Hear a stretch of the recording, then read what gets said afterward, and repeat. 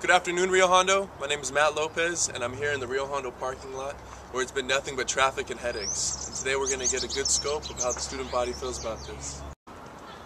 And we didn't have to walk far to find two students who had something to say about the parking situation. Here I'm with Esmeralda and Yadi. And I heard you were just talking to me before that it took you about an hour to find parking today? Yes, we actually came around 9 to find parking because our class didn't start till 9:40. But we had to look around the whole entire lot and we did not find parking till like an hour later. So for like a whole hour, you're just out here searching around back and forth. And you both paid for parking passes? Yes. So how does that make you feel to know that even if you pay for a parking pass, you're still not guaranteed a spot?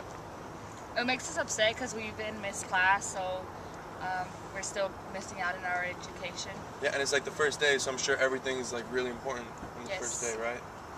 Well, is there anything that you two would do or anything you could suggest for any administration watching? I don't know. More parking lots. I don't know. It gets frustrating because then there goes all my gas. Yeah, right? Because I went around the whole school and everything. And we didn't go around once, we went around a couple of times. Well, I'll let you guys get back to your class. Thank you very much for talking with me today. Have a great day.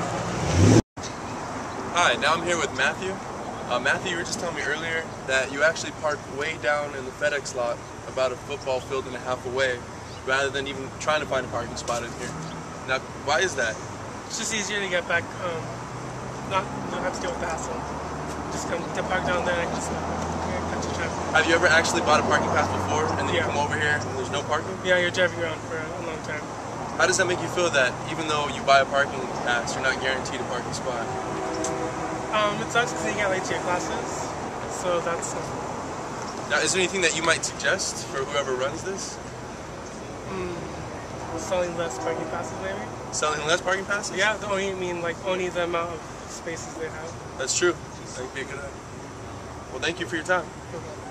I'm here with Fred.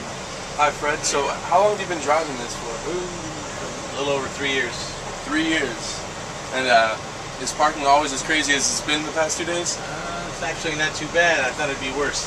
Really? So compared to the past years, it's nothing?